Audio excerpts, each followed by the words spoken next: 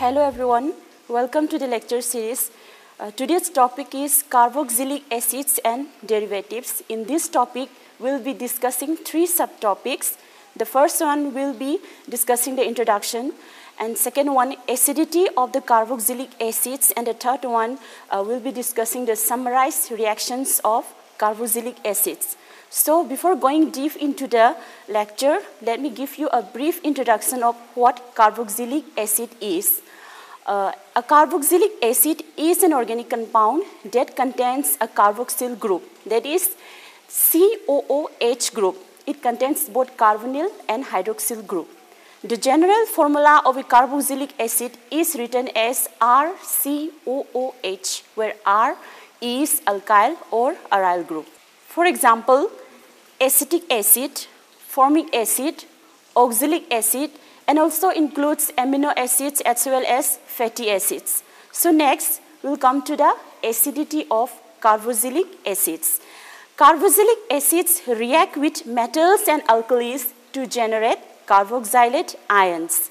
These reactions of carboxylic acids indicate their acidic nature.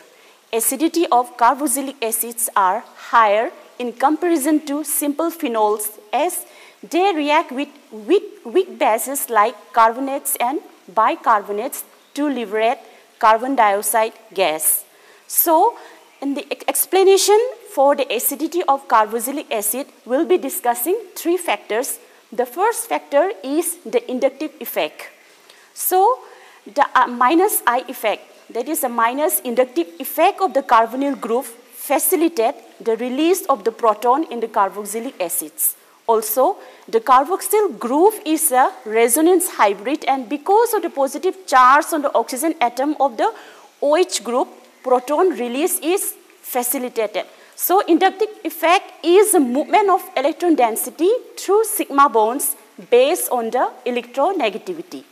When the acid ionizes in the water, it donates its proton to the water. The conjugate base of the acid, that is, the carboxylate ion, is a resonance hybrid of the two equivalent resonating structures. At the same time, since the negative charge is spread, the resonance energy of the anion will be greater than that of the unionized carboxylic acid. The equilibrium constant of the acids will be greater than that of the alcohol. That is, the pKa values of the acids will be lower than those of the alcohols. Carboxylic acids are also more acidic than phenols. So, the carboxylic acids are thus more acidic than alcohol as well as phenols. So, in the table, I am giving you some pKa values of the carboxylic acids. So, the examples given here are formic acid, acetic acid, propionic acid, chloroacetic acid, dichloroacetic acid, trichloroacetic acid, and the last trifluoroacetic acid. The value of formic acid is 3.75, that of the acetic acid is 4.76, and propionic acid 4.87, chloroacetic acid 2.85, dichloroacetic acid 1.25, trichloroacetic acid 0.66, and trifluoroacetic acid 0.23.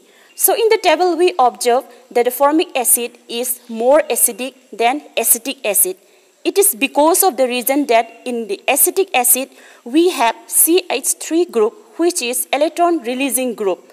The presence of the electron releasing group decreases the acidic strength of the particular compound. Now, as we come to the propionic acid, the value of pKa is increases. It is because of the fact that in the propionic acid we find that the alkyl group attached to the carbonyl carbon is the ethyl group, which is more than that of the acetic acid. Now come to the chloroacetic acid, dichloroacetic acid, and trichloroacetic acid.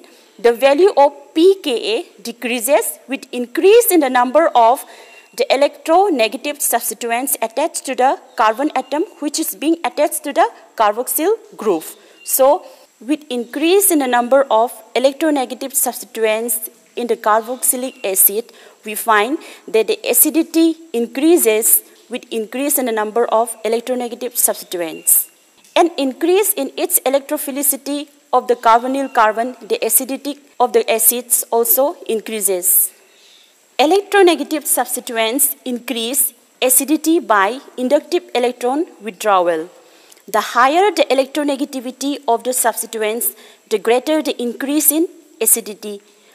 So in the halogen group, fluorine is the most electronegative atom and chlorine is next to the fluorine atom. So here in the table, we observe that the trifluoroacetic acid is more acidic than trichloroacetic acid.